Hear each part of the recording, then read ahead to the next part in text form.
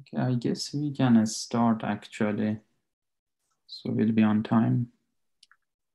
Okay, so welcome everyone to the session B2 of ICALP virtually. And we are going to have a series of exciting talks, starting by a talk with round one on scaling algorithms for weighted F factors.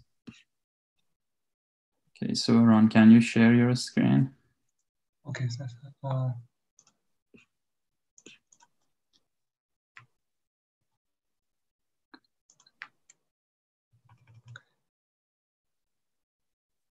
okay, can you see it? Yes. Do you want to put it in a, yes, perfect. Okay, so start whenever you are ready. Okay, so our paper is about algorithms for the weighted F factors in general graphs. So it's a joint work with Hao Xinghe and Tianyi Zhang. All of us are from Tsinghua University. So we consider the a general simple graph. General is not necessarily bipartite. And simple is that between every pair of vertices, there's just only at most one edge. And so F factor, so we have a degree constraint function F on the vertices. So every vertex has a degree constraint, has a neutral number assigned to it. So here, F matching is at a subgraph in which the degree of the vertex V in this subgraph F is at most FV. So F factor is F matching such that all these degree constraints hold with equality. That is, every degree of every vertex is just matched FV with edges. So F factor is just as a generalized matching problem. So we want to find the maximum weight F factor, like an F factor which maximizes the sum of the edge weights in it.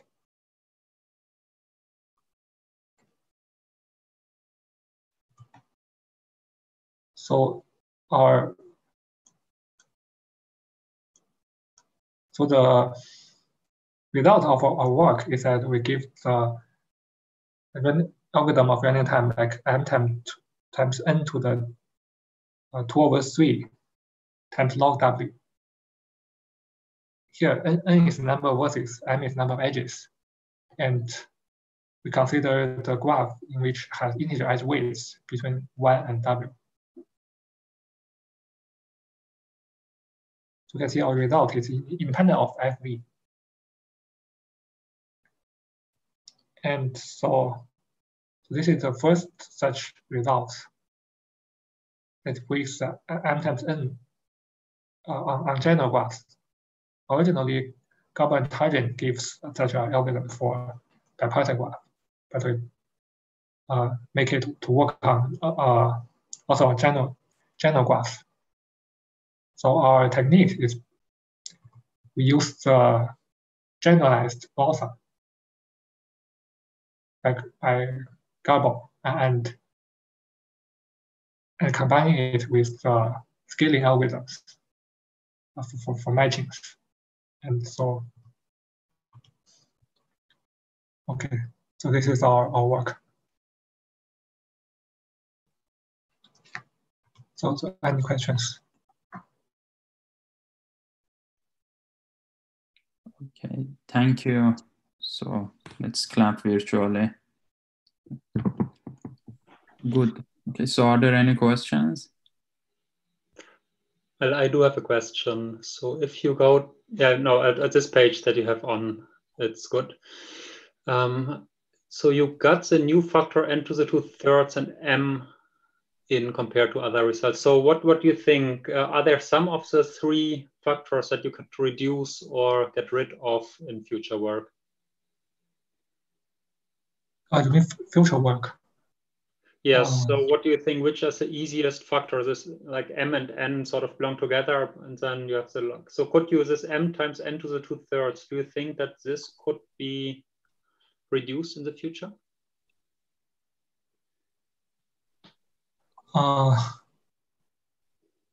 Yes, I think neutrally maybe we can have m times square root of fv, like such time complexity. And because for original matching, the matching problem is like m times square root of n, right? Times log n w. But I don't know whether this generalized matching also can have such m times square root of n. But I think m times square root of fv is not yes, not hard. It's very nice to get rid of that.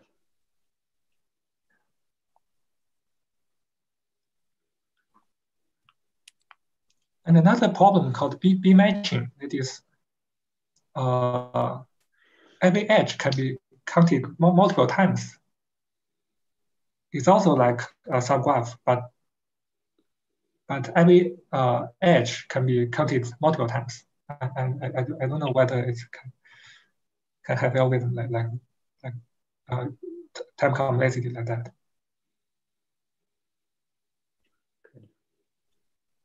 Is there any other question?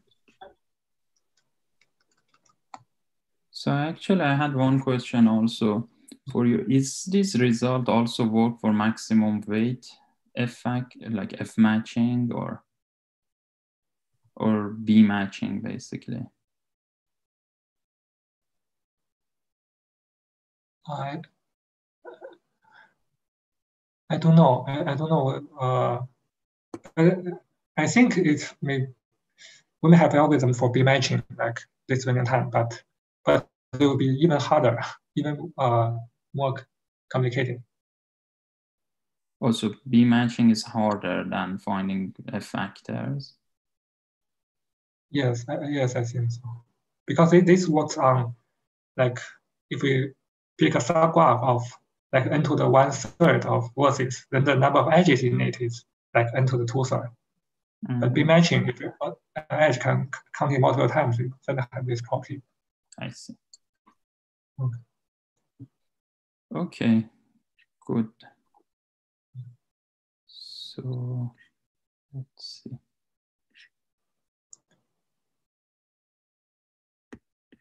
Okay, yeah, sure. So if there are no other questions, we can move to the next talk. And I think, Andras, are you giving the next talk? Yes, I am. Okay, so please start sharing your screen. Sure. Let me just find it. Share screen. Okay. Is it visible? Yes, it looks good. Okay, great. Okay, so, yeah, go ahead, please. Okay, thanks. So, hi everybody. If you recall, this talk was about these financial networks where banks are having contracts to each other, and we can have networking effects that cascade through the whole system. And in the system, we could define the assets of each bank, like as the money that the bank has and the one it receives from its incoming debts, and the liabilities of the bank, which is the outgoing debts and like contracts it has to pay. And based on this, if a bank can fulfill its payment obligations, then it's fine. And if it cannot, then we say it's bankrupt or in default. And in this case, we can look at how much liabilities it still is able to pay. And we were analyzing these systems. And to make the model a bit more powerful and realistic, we also included these conditional debt contracts, for which the simplest example is this credit default swap from real life markets, where the payment obligation only happens if a specific third bank is in default.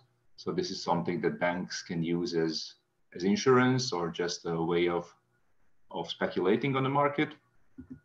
And we've seen a simple example that with this, you can have multiple solutions in the system, and some banks prefer some of these solutions, others prefer other ones. So it's it can raise a lot of interesting situations. And our main goal was just a basic survey of what kind of game theoretic operations are banks incentivized to make in this setting, and what kind of situations this can lead to.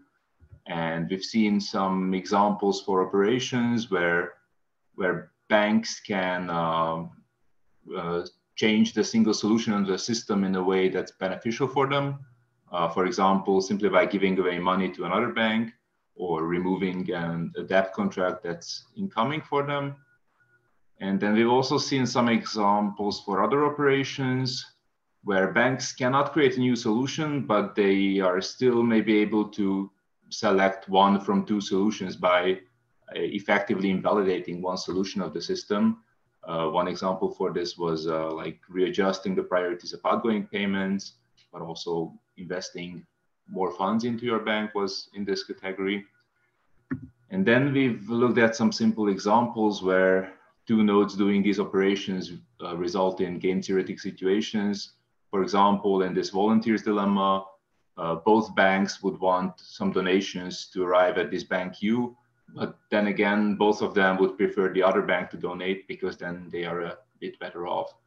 And in a very similar fashion, we can also create a prisoner's dilemma, a dollar auction, or many other popular games. So yeah, that's for the brief recap. And if you have questions, feel free to ask. Okay, thanks, Andras. And again, virtual clapping. Okay, so any questions?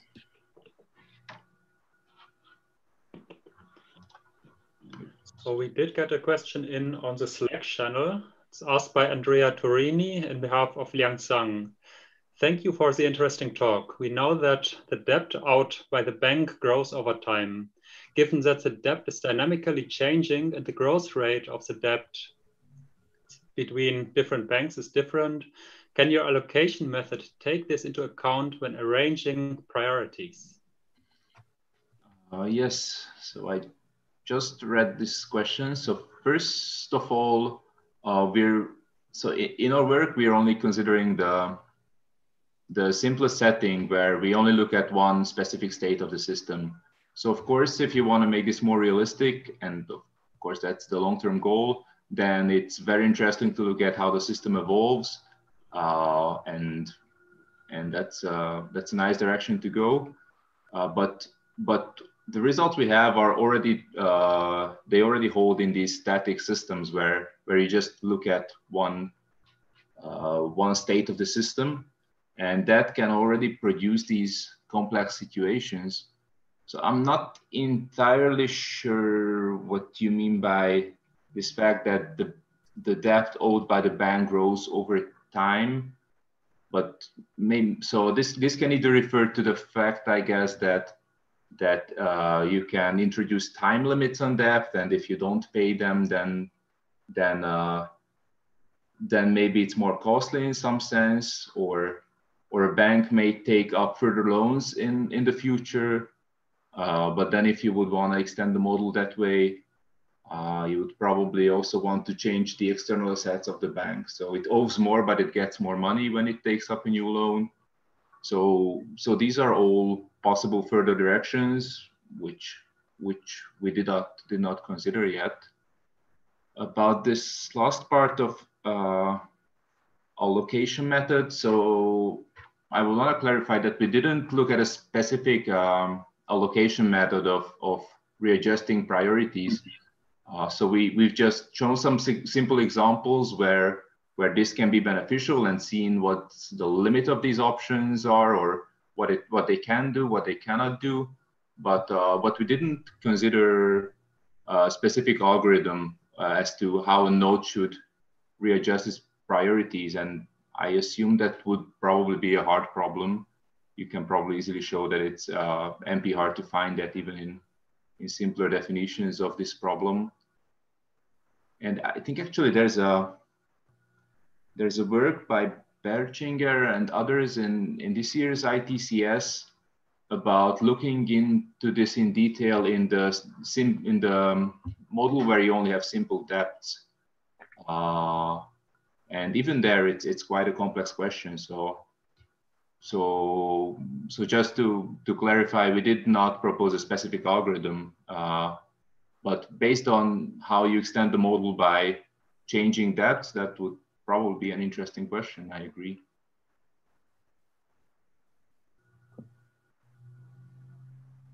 Are there any other questions from the audience?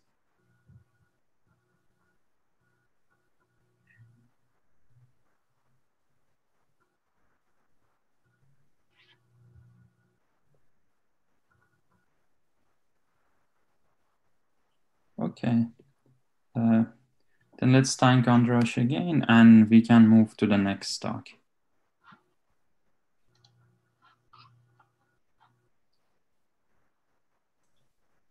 And I think, Aaron, are you presenting the talk? Yes. So please share your slides. Okay. Good. Okay. Okay. Will this shoot as well? Okay. So this is the recap for the paper, Robust Algorithms for TSP and Steiner Tree. And this is joint work with Bruce Maggs and Amalia Panagrahi, who I believe is here. So in this paper, we consider our graph minimization model for graph optimization problems like TSP and Steiner tree. So let's say we want to solve Steiner tree on this graph. However, we don't actually know exact edge lengths for every edge due to some uncertainty in practice. And so we only have predictions for lower and upper bounds on each edge length. And we'd like to now choose a solution such that the solution is sort of robust to every possible setting of edge lengths that falls within the ranges. So let's say I've chosen this solution in the bold edges. Let's call this alg. And I want to evaluate how robust is this solution to the uncertainty in the input. So the way that I'll do this is once I commit to my solution, I'll imagine that some adversary chooses the true edge lengths and reveals them to me. And if the adversary wants to make my solution look as poor as possible, they'll choose to maximize all the edge lengths in my solution and minimize all the other edge lengths. And now the way that I'll evaluate the solution is I'll look at what the optimal solution's cost is for the set of edge lengths that the adversary revealed. And I'll say that I suffer regret equal to the difference between the cost of alg and the cost of opt. So in this example, alg paid 9 more than the optimal solution did. So alg has regret 9. This is effectively saying 9 was the cost of not having perfect information here for this solution. And so if I let MR denote the minimum regret across all solutions, our goal is to come up with a solution which has regret at most MR, or maybe some multiple of MR ideally. However, for NP hard problems, this turns out not to be doable. So in this paper, we introduce a new notion of regret for applying this model to NP-hard problems, where we say that a solution is an alpha beta regret approximation. If for any setting of the edge weights, the cost of our solution is at most alpha times the cost of the optimal solution for that set of edge weights, plus beta times the minimum regret achieved by any solution. And we show that for TSP and Steiner tree, there are polytime approximation algorithms where alpha and beta are both constant. And in particular, this is notable because this is the first polytime algorithm giving sort of any reasonable approximation guarantee for NP-hard problems under this model. Okay, so that's it for the recap, and I guess I'll start taking questions now. Okay, perfect. Thanks for the talk. Okay, are there any questions from the audience? Quick question for solving generalized network design. So was the main issue actually separating the dual or something? Or what was the main issue to get it generalized? Yeah, so the technical challenge for these problems is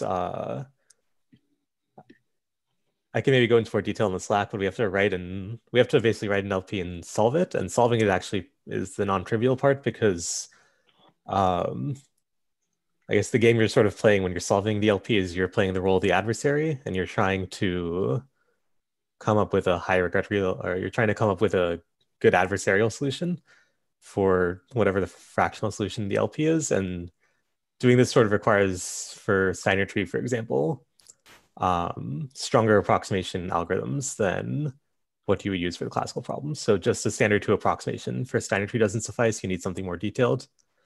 And it's unclear if what the techniques we use to solve, to get the stronger approximation are for Steiner tree.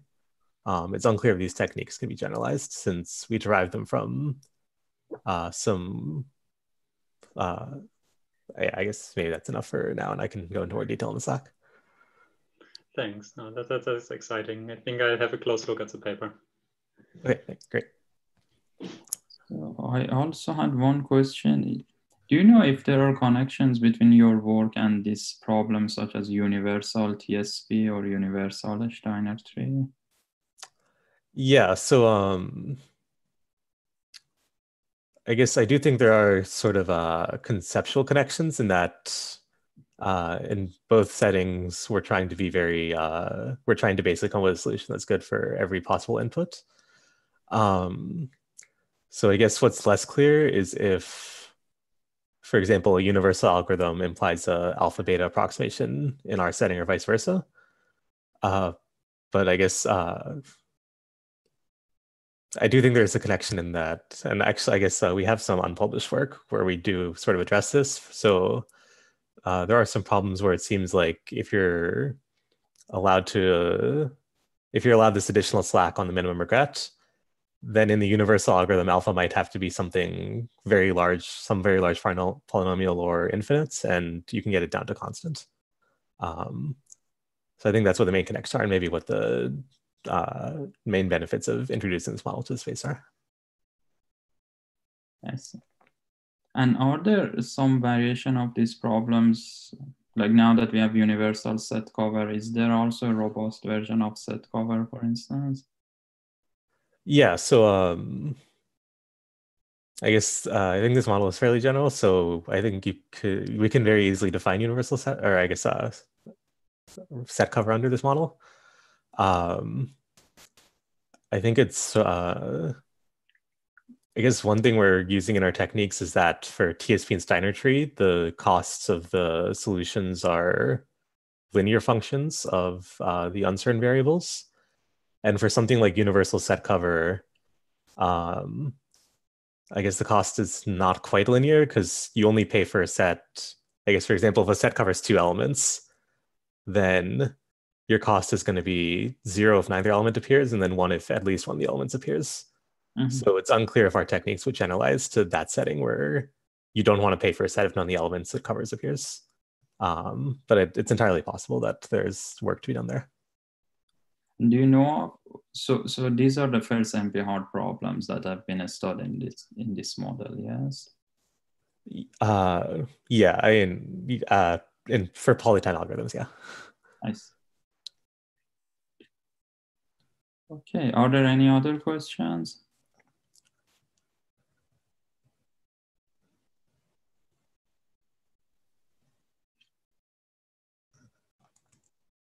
Okay, then I guess we should move to the next talk. And thanks again, Aaron. Thank you.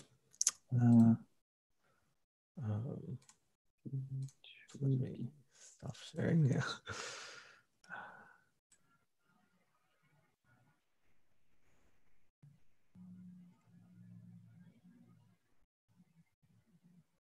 Okay, sorry, I'm having some difficulty stopping the sharing. I cannot stop it. Okay, stop sharing. Okay, thanks.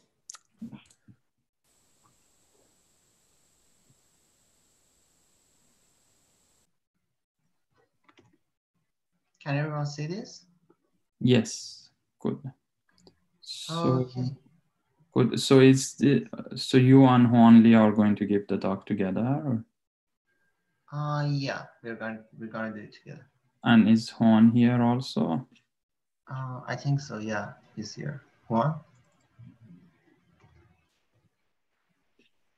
Okay, I can start it. Okay, sure. Let's start. Yeah, I'm Hessam, and we are gonna talk about stochastic load balancing problem with Poisson jobs. This is a joint work with Juan and our advisors Anindya and Sanjeev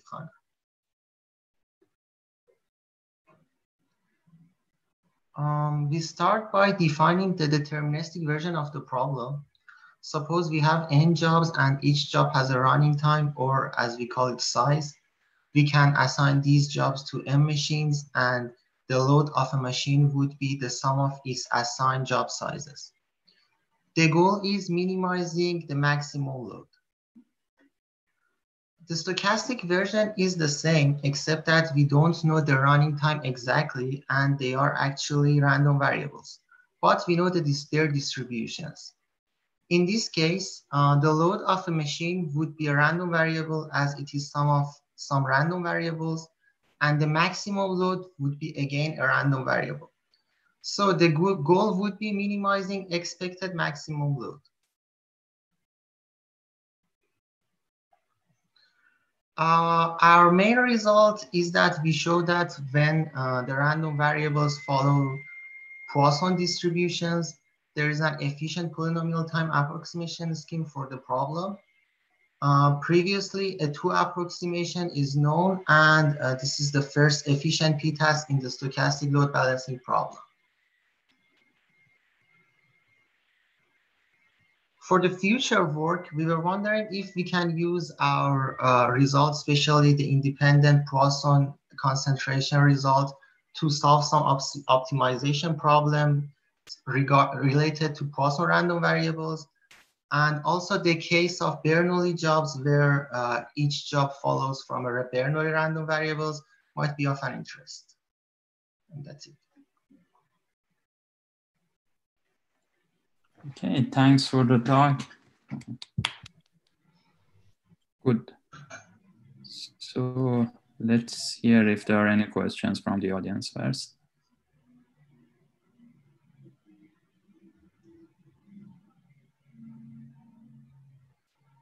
Yeah, I have a question. Can you hear me? Yes. Okay, so in the future directions, yeah, you mentioned Bernoulli jobs. I was wondering that what does make Bernoulli more promising? Do you already know that some of your ideas can be applied in this case, or what the barriers are? Why Bernoulli case? So there's a constant approximation algorithm for the general problem by Rabbani, Tardush, and Kleinberg. By general, I mean the distributions can be arbitrary. They highly actually they solved the problem first for Bernoulli jobs, and by using that, they solved the problem for the general case. So we thought maybe by getting a good approximation for the Bernoulli jobs, we might get some good approximations for many general cases. And no, we couldn't adapt our ideas to the Bernoulli case. The reason is that many basic properties that we use might not be true in the Bernoulli jobs. Like, let me explain it a bit more. So for example, generally we expect that as the loads get close to each other, the expected maximum would decrease. Like for deterministic case, if you have three loads with loads 3, 4, and 5, and we make all of them 4, the expected maximum would decrease from 5 to 4. And also for Poisson jobs, 3 Poisson random variables with 3, 4, and 5, the expected maximum of them is some number. But when we make them 4, 4, and 4, the expected maximum would decrease. But interestingly, it might not be true for the Bernoulli case. When we close the loads, the expected maximum would actually increase.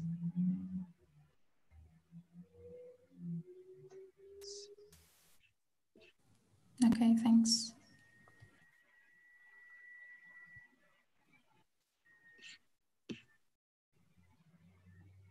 Are there any other questions?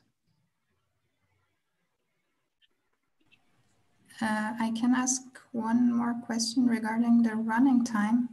So you mentioned that there already a PTAS was known for the deterministic case. So is your running time as good as the one that was already there for deterministic case? Can you get close to that? No, it's not. It's not the same. So our running time is double exponential. like when we want to get an error of 1 plus epsilon, our running time is something like 2 to the order of 1 over epsilon plus O tilde of n. But the best running time for the deterministic case is single exponential. It's something like 2 to the O tilde of 1 over epsilon plus O tilde of n. So no, it's not the same. And actually, it might be a interesting future direction. Thank you. And Hesam, here, what are some other distributions that make sense to look beside Poisson or Bernoulli? So the paper which provided the two approximation, they also provided a PTAS, actually not an efficient one, but a PTAS for exponential distributions, but they couldn't get anything for the Bernoulli case. I see. And do you know if we pick the distributions to be independent but arbitrary, are there lower bounds that show that you cannot do anything good? We couldn't find that, but it might be really interesting, yeah. So now here the distribution is, so for instance, no, I guess in Poisson random distributions, you're using more than the fact that you can sample from the distribution. Yeah, yeah. A lot. Okay. So if there are no more questions, we should move to the next talk. And should I stop? Yes, please.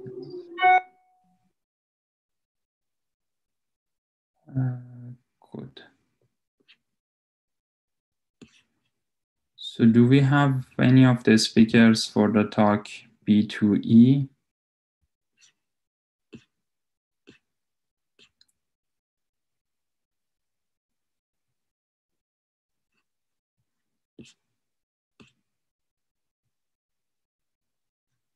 Ilan, can you hear me?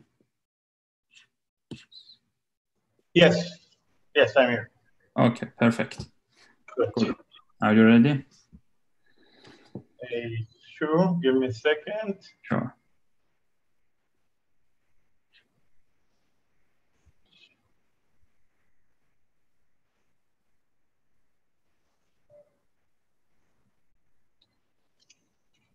Okay, thanks. Hello, everyone. So this talk is about online two-dimensional load balancing with joint work with Sanjay Mim and Demalia Panagiri. I think Demalia is also online. So we studied the problem of vector load balancing, where we need to assign jobs to m identical machine, where each job is a d-dimensional vector. Here's an example with where the vectors are three-dimensional, and we need to assign them to three-dimensional bins in a way that minimize the max span. The max span is the maximum loaded coordinate in any machine. So we studied the online version of the problem, where the algorithm must the vectors arrive one after the other, and the algorithm must immediately and irrevocably assign to the next vector to a machine. So one is the algorithm, the grid algorithm, where we assign them to the machine, which minimize the current maximum load. So we can go fast the quick example of the grid algorithm. So when the next vector arrives, we will choose the machine that minimizes the maximum load. And while there are a lot of results for this problem in the one-dimensional case, there are several of papers. The best result and they distinguish between unknown-opt and non-opt. And there are several results on the general case when T is general. Actually, there are tight results up to a constant for the case where where D is arbitrarily large. While in practice, the number of dimensions is small, and there is lack of literature in that field just for the practical case. So we were able to show some result when the number of dimension is larger than 1, but still fixed small number of dimensions. So we first studied the problem where the number of dimensions is 2. And we show that the greedy is better than 3, the obvious lower bound. And by using some kind of general approach, we're able to analyze various algorithms as best fit and first fit. And we achieve much better results than the naive approach. And the second part of our results is to show that one can achieve, in theory, almost the best competitive ratio possible. And we are able to show that if the best fractional competitive ratio is alpha star, we are able to show that we are able to achieve a 1 plus epsilon approximation to this competitive. This is by using much more robust approach and computing an offline method, some kind of decision tree. But this is also theoretically interesting. So in general, we studied the problem of vector load balancing when the number of dimensions is fixed but small. And we show a couple of really interesting theoretical results on it. Thank you. Okay, thank you. So any questions? I wanted to ask a question. Go ahead, please. It's in the Slack actually, but I figured I'd ask it here as well. I was curious, so in the talk, you basically show that for these different priority functions, you can figure out the approximation ratio by figuring out the reachability space of that priority function. And I was curious to what extent, so you do this for several different priority functions. I was curious to what extent this is black box. Like, do you basically have a formula where I give you any priority function and you can just do some immediate calculation and figure out the reachability space? Or is it more like a high-level technique that you have to adapt to every particular priority function? Yeah, actually, because the number of dimensions is small and we were able to reduce the problem to a small number of machines, so we first do some kind of a brute force algorithm. So a brute force BFS-like algorithm in order to understand the reachable space. So because we didn't, of course, any BFS or BFS-like algorithm has got you cannot try all the possible vectors. You need to discretize it somewhere. But after we understand what's the reachable space, we're able to show some bounding hyperspace in order to theoretically bound it. But essentially, just by using the brute force approach of the BFS algorithm, you can figure out what's the competitive ratio of the algorithm. Okay, cool. So you can use any priority function in this BFS and then to understand, and then later you can prove it by a technique like we used in the paper. But then you're still not sure. Then the issue is you just don't know what the right priority function is. Yeah, but so in the second part of the paper, we can say that you can actually you can look for the best priority-based function. So you can just use some brute force. If you have enough computing resource, you can just look for the best priority function or even any function for a small number of machines. Okay. And do you know then what the approximation ends up being if you do that? No, because while it's theoretically possible, it still really will require a lot of computing resources. Okay, got it. Any other question? Yes, so I also posted a question on Slack, but of course I can ask also here. You measure somehow this make span for each machine, but I was wondering if you also can combine these multiple dimensions that you have in some other way, like looking at the average of each dimension, or just taking the sum of each dimension? Yeah. Actually, all the techniques in the paper can be generalized to any, not just to MaxPan, but to any LP norms. For example, I know there are several papers that are interested in minimize LP norms. Obviously, you might need a different priority function to minimize them, but essentially, in the paper we show that for this kind of algorithm, you can look at a small number of machines. So if your goal function also can be measured by a small number of machines, then all these techniques can be used also for these cases. Okay, thank you. So one quick question I had about your second result also, Ilan. Yeah. Is that, so you are saying you can get a polynomial time algorithm that approximate the best online algorithm here? Yeah.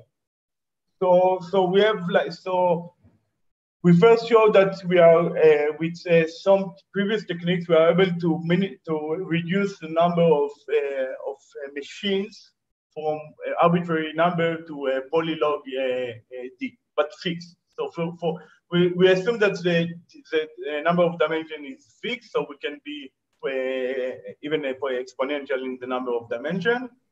So we first, using some previous techniques, showed that we can reduce the number of to polylogarithmic number of machine if the dimension is fixed, and then we show that one can compute the best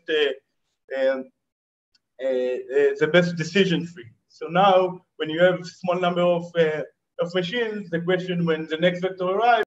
So of course, there is some discretizing issue that we are able to solve, but the main issue is to compute the big. So one can the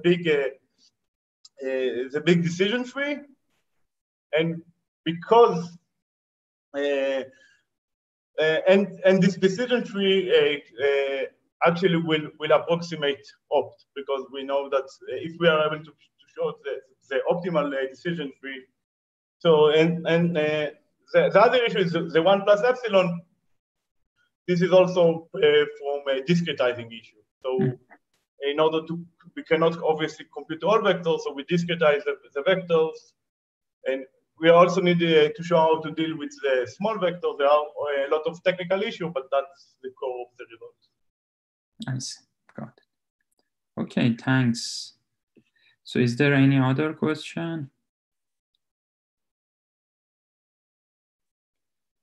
Okay, so thanks again, Ilan, and I think we can move to the last talk.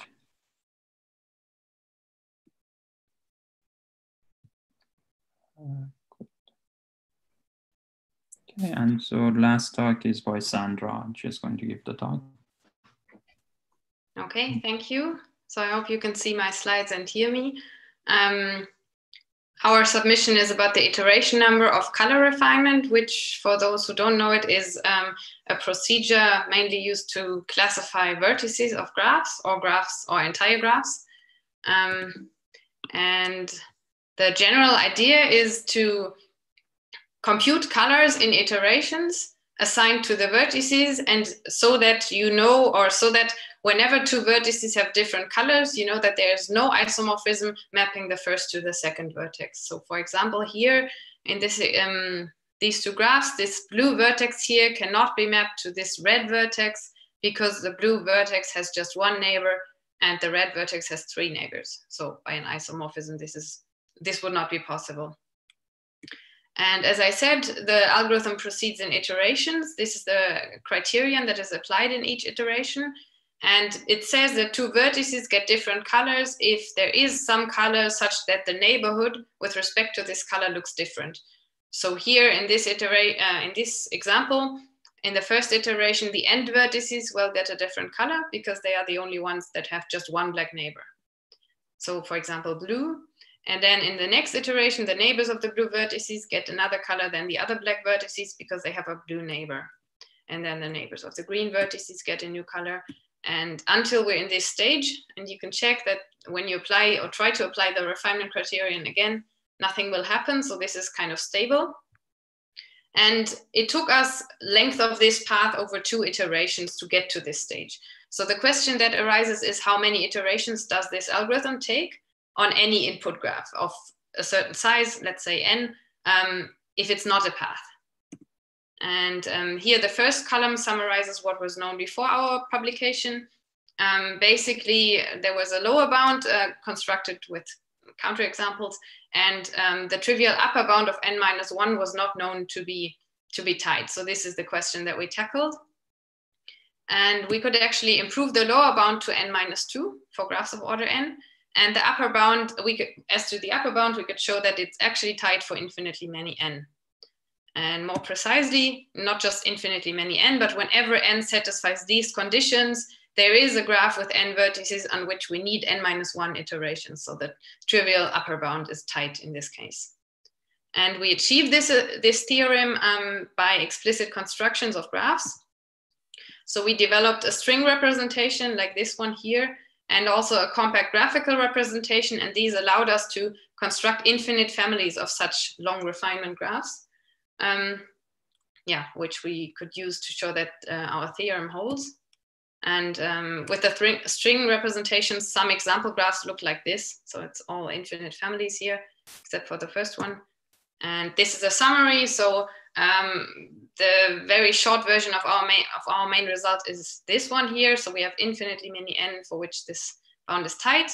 We have some partial negative results for the numbers that we could not cover yet. And at the bottom here, you have some open questions to work on yourself, and I'm happy to take your questions. Okay, thank you. And are there any questions? Yes, there is a question. So what are your expectations? So do you expect those long refinement graphs exist for all orders? Or I'm thinking there might be some where it actually does not exist. So the smallest size that we could not yet cover is this one here, n equal to 24. But there is no reason, or we don't see any reason why this size should not be covered. So it's basically because our families, they are infinite, but they have some gaps. So when you add some vertices, they increase by 6, for example. So we could not cover the 24. And basically, due to computational exhaustion, we could not check all graphs on 24 vertices. But I do believe there are some of such graphs, and I would be very interested in seeing some, but we haven't found them yet. But I am quite sure there are some with higher degrees. So we have some partial negative results there for some. So you can show that you need 2 different degrees in the graphs, not more, not less. And for some degree pairs, we have negative results there, but yeah, there's a lot to be covered still.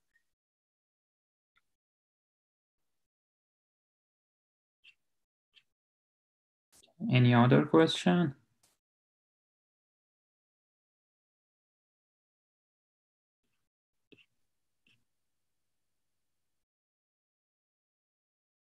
Okay, so I'm not familiar with this area, but let me ask you something that might be related. So what will happen if you want to look at the 2-step neighborhood of vertices? And you want neighborhood, what is that? So now currently you define your name, like the criteria for 2 vertices is that their neighbors should have a different set of colors, then you have to color these vertices different. Mm-hmm. What if I look at the vertices which are at distance 2 from every vertex? So you mean just distance 2 and not distance 1? No, or like both. So this there are higher dimensional versions of this algorithm, and so this is the 1-dimensional version, and as soon as you go to dimension 2, you can in a way capture distances between vertices, but for dimension 1, so when you have one vertex and you look at the neighborhood, in the next iteration, the neighbors of these neighbors will also influence the color of this vertex. Yes. But it will not know much about the distance between them, because it's just walks that are considered and not paths. So you can have vertices visited more than once on such a walk. So I mean, for distance 2, I mean, I guess if you want to consider distance 2, you would have to consider distance 1 as well. Otherwise, it will probably be quite chaotic. Yeah, And what about just walks of length 2 even, not necessarily distance? Walks of length 2, yeah, it's a bit weird to, how would you define this algorithm then? It would take, so you would want to color vertices differently if the multi-set of colors that you can reach with walks of length 2 is different. Yes. I guess I guess the criterion is too strong. I'm not sure, but I guess the criterion is too strong because it will distinguish. Yeah, wait, walks of length 2. So, yeah, no, actually, so if you consider walks of length 2 and you, this is something that, this is actually, I think this corresponds to two iterations of the algorithm. Because in one iteration, it considers the vertices at distance 1, and they themselves consider their neighbors in one iteration. And the information that they gather from these neighbors, do you understand what I mean? So if I have one vertex and I consider the neighbors in one iteration, and for these vertices, I also consider their neighbors, then in the next iteration, I will consider the walks of length 2. So I guess it's the same as performing just 2 iterations of the same. I see. Okay, thanks. Are there any other questions? I have a quick question. Mm-hmm. So you mentioned the higher dimensional version. So that's the k-dimensional Weisfeiler-Lehmann algorithm. So do your results generalize to a natural iteration number for the higher dimensional version as well? And if so, so let me go back. So yeah, I went through this a bit quickly because I had restricted time, but here you can see, so in the second column and the third column, you have the higher dimensional versions. And as you can see, so this upper bound here was a result obtained in 2019. And it shows that the trivial upper bound would be n to the 2 minus 1, because that's how often you can partition the set of tuples that you're considering. And here, this shows that it's clearly not tight, this trivial upper bound. Here, this upper bound is also not tight, just because the initial tuples that you're considering already have more than 2 different types. But yeah, it's a bit tedious to compute the trivial upper bound that you get from this observation, but you know that this is not tight. So this was actually why this was kind of surprising, because we expected that it's not tight, since we knew these two are not, the trivial upper bounds here are not tight. This was kind of surprising that it's actually tight, and not just tight for some graph orders, but for infinitely many, and let's say quite infinitely many. As to the lower bounds, yeah, also as the table shows, there is only this linear lower bound shown by Führer for higher dimensions, and it has not yet been improved. So there are some results when you consider not graphs, but relational structures in general. But for graphs, this is the best that's known so far. And the nice thing about the one-dimensional version is that you can understand quite well how the information spreads through the graph. So basically by these walks, and always just considering neighborhoods. And the higher dimensional versions, they have the problem that you consider tuples of vertices that can be very far away in the graph, or can be very close. So it doesn't consider just adjacent vertices. And I think this is one of the major reasons why this lower bound has not yet been improved. And it's not clear how we could apply these findings to get good lower bounds for the higher dimensional versions. Thank you. You're welcome. Okay, so thanks to all the speakers in this session, and I think we should just finish this session. Thank you everyone for attending.